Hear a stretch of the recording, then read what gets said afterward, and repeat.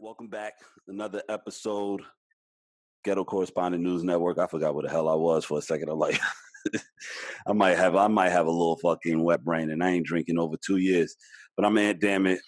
Frankie Diamond's over there. How you doing, brother? What's good? What's good? All right, so another week, man. America's still with the shits. I ain't gonna lie, I'm enjoying this because I feel like America is starting to open their eyes and realize, like, yo, fucking, we have more power than they thought initially. But they thought and for lack of better words, they, had their foot on our neck.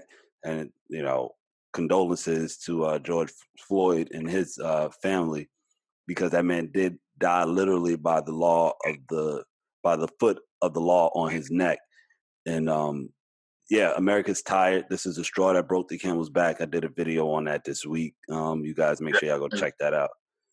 And people out there, something is changing. I seen somebody do it outside earlier with a Black Lives Matter sign. So some of it white guilt, and I did a video on that. I didn't put it out yet, but I think a lot of this is white guilt, because it's like, where were y'all at when they did Mike Brown's protest, Eric Gardner, Tamir Rice, Trayvon Martin?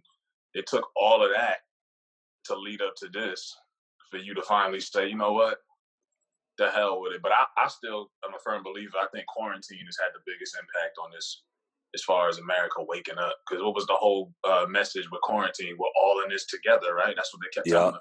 That's what it was supposed to be. And then when fucking they let a few people back out, the police was like, it's almost like the police was waiting in the cut. As soon as they see niggas come out, it's like, wham, right upside the head. I was like, yo, goddamn, nigga, I just been. Yeah. So, yeah, that happened because when what was it, Memorial Day weekend?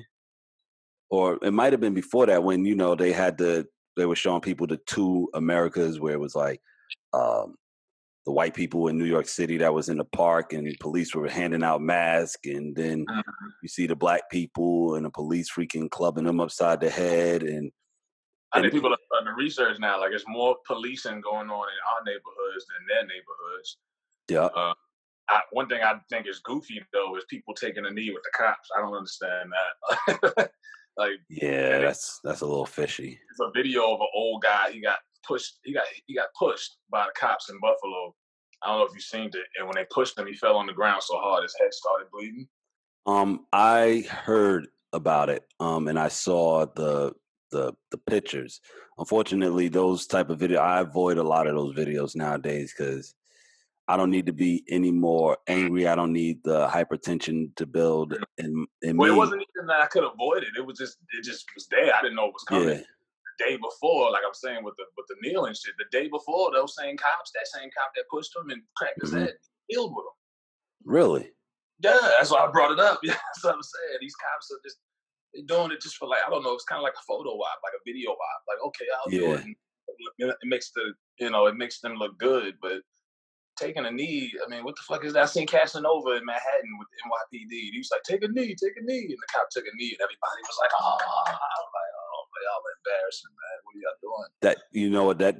That is embarrassing, because it's like, the police are just going to do it because they're like, all right, what can we do to keep these motherfuckers from acting up? The shit I seen was in Flint, Michigan, where the cops took off all of their armor and all of their shit, and they just walked with the people.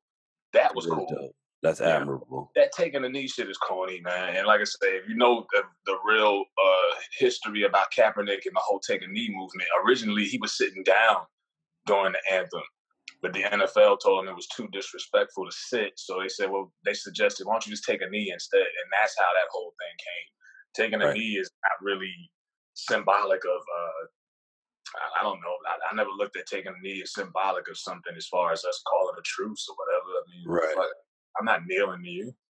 Taking a knee, to me, what that symbolized was I need a moment. I need to catch my breath. I need a break. There's too much going on. I can't stand with the weight of the world on my shoulders as a black man. Let me take a knee and let you know that it's heavy out here. But unfortunately, that message got lost in the whole fucking flag. Like, all right, boss. Yeah. It went into the flag. All right, so